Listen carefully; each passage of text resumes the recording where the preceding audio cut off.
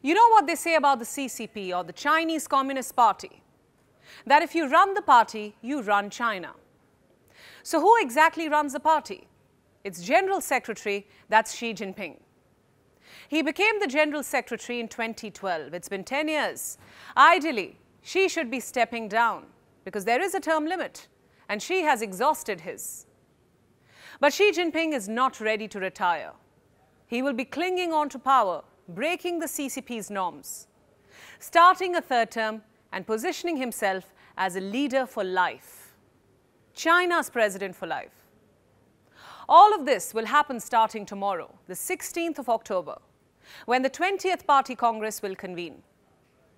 It will be a momentous time in Chinese history. Xi Jinping will get his third term in office. So what will it mean for China and the world? We'll answer this question tonight. Hello and welcome. My name is Priyanka Sharma and this is Gravitas Plus. The Communist Party of China was founded by Mao Zedong. Most of you have heard about him. Mao was the founder of the People's Republic of China. When Mao died in 1976, Deng Xiaoping took charge. He became the CCP's General Secretary and China's president. Deng wanted to change the system, prevent leaders from holding power for too long. So he put an informal system in place, wherein a General Secretary was not allowed to be in office for more than 2 terms. 1 term is equal to 5 years, which makes a General Secretary's term limit 10 years. Jiang Zemin succeeded Deng. He served as China's president for 10 years. Then came Hu Jintao. He too served for 10 years. Hu was succeeded by Xi Jinping. He came to power back in 2012. Xi has already served 10 years in office. He has exhausted his term limit. According to party traditions, he's supposed to pass on the baton to the next General Secretary during the party Congress. Now, this Congress meets every 5 years. It last met in 2017, and it is meeting again tomorrow. Every year during the party Congress, leaders across the hierarchy retire. Some because of age, some because of underperformance, and some because of the term limit. Xi Jinping falls under the third category, but he is going nowhere. Now, this is not an abrupt decision that he has taken. The plan's been in place for a while now. In 2018, China removed the term limits for the president, allowing Xi to be president for life. But the CCP still has an unwritten term limit. What happens to that?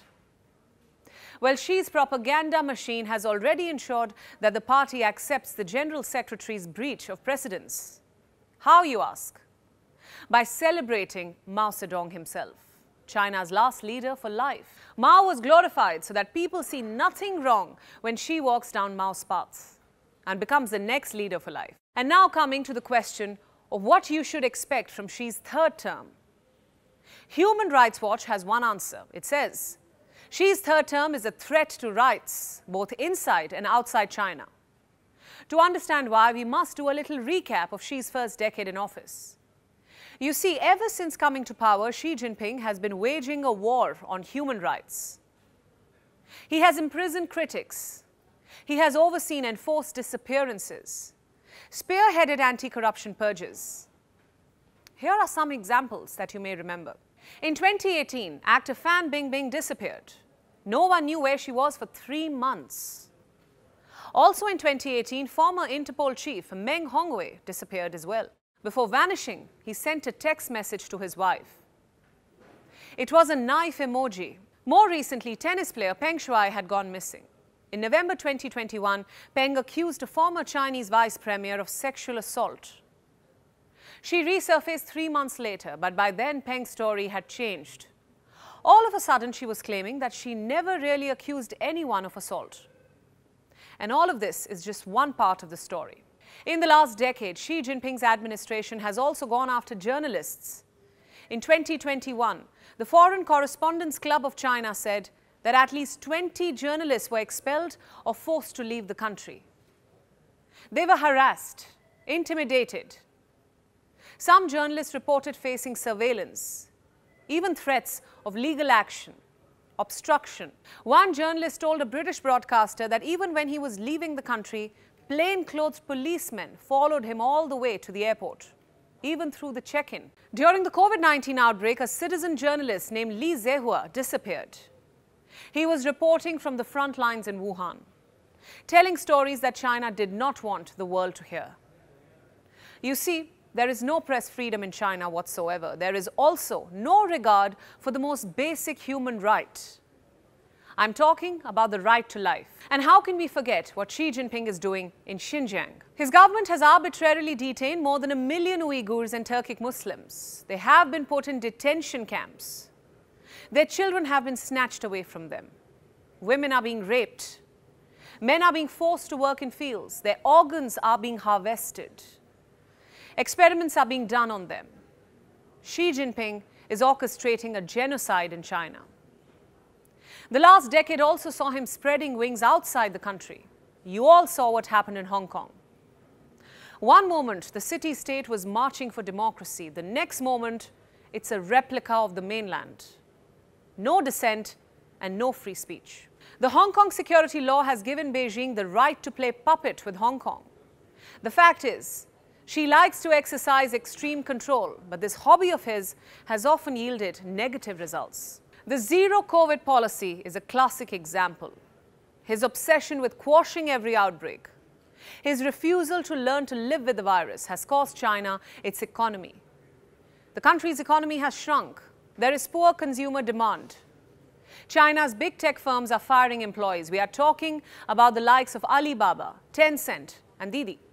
Youth unemployment rate hit a record high of 19.3% in June of 2022. So much for zero COVID. Now that you are well versed with the past, let's cut to the present. From where I am standing, it looks like the worst may be yet to come, and this is vis-a-vis both China and the world. We are already seeing signs of a more dangerous Xi. In the days leading to the party congress, Xi cracked down on disloyalty. He told the top-ranking leaders that no one is beyond reach. To cut to the point, Xi's third term in office would mean more authoritarianism, more suppression, a harsher crackdown on dissent. The coming years would see a revival of a personality cult in China, one-man politics. And guess what? Billions outside China will also be affected by the whims of this one man. And I'm going to tell you why. There are more than 120 countries who trade with China. All of these countries will face some kind of ripple effect of Xi's domestic policies. Britain's MI5 thinks that Beijing is the biggest long-term threat to economic and national security. Not to mention global order, it's not news that Xi Jinping thrives on expansionist tendencies. We in India have seen this play out in Ladakh, in Arunachal Pradesh. Xi also has his eyes set on Taiwan, and emboldened Xi Jinping will try to do what Mao couldn't, and that is to annex Taiwan. In the coming years, you should expect more muscle flexing in the South China Sea, more militarization of the Indo-Pacific, and a more assertive foreign policy. See, the thing is, Xi Jinping is not shy of saying his dream out loud. He wants China to become a global superpower by 2049. A fully developed, rich and powerful country. Xi calls it the Chinese dream of great renewal. Xi's third and consecutive terms in office as both the General Secretary of the CCP and the President of China will be about realizing this very dream. He is already modernizing Chinese forces, expanding China's global footprint. Xi Jinping has poured more than $1 trillion into his signature project, the Belt and Road Initiative. Expect all of this to escalate further. Also expect China to become a bigger threat to democracy. Xi once said, autocracy should be quote-unquote new option for countries who want to speed up their development. What makes you think Xi is going to stop at Hong Kong? But before he can get back to realizing his dream for China, Xi Jinping must first seal his place in the Communist Party of China. And that's exactly what the 20th Party Congress is going to be about. It will be a week-long event. There will be 2,000 delegates, 7 members of the Politburo Standing Committee. And it will all boil down to that one moment when Xi will walk down the red carpet with the Standing Committee behind him and the 1.4 billion people of China watching closely. That will be Xi Jinping's day in the sun, almost like his coronation as the Emperor of China. At 69, the Chinese President Xi Jinping will become the most powerful Chinese leader in the country's modern history.